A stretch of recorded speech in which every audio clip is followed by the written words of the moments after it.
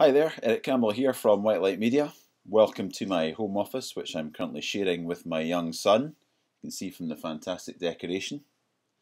Nikki asked me if I would contribute to her series of people talking about their favourite magazines, and I was only too happy to oblige.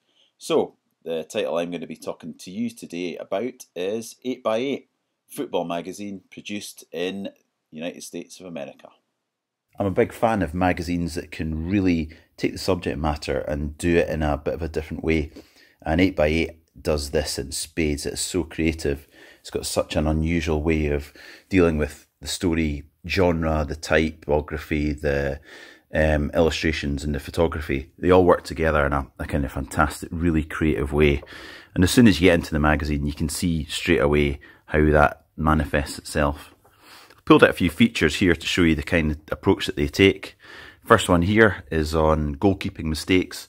You can see here a really punchy headline, really iconic photography, and then lots of different uses of page furniture to keep the reader in. And then of course following on with lots of shots of goalies in the back of their nets. Who doesn't enjoy that when it happens? And this is an example of the use of illustration. You've got these portraits of Manchester United legends through the era by Ben Kirchner, and it just really brings the subject matter to life with the kind of, again, playful typography, and I think these just really punch off the page. You recognise all these famous faces in this kind of playful style that they've been done in, and it's just really, really good. Again, going back to kind of classic stuff again, and these programs, the feature here is called a pint and a program, and it's just all these program covers through the eras from different teams. And again, it's just really nice to see, and I really like the way they pull out the information here with these different text styles, and you've still got the run of the body copy running across the pages as well. It's really punchy, really simple, but it just really works out really well. And again, really punchy typography in this feature here, advice to players, which takes a lot of infographics in the next few pages, as you'll see.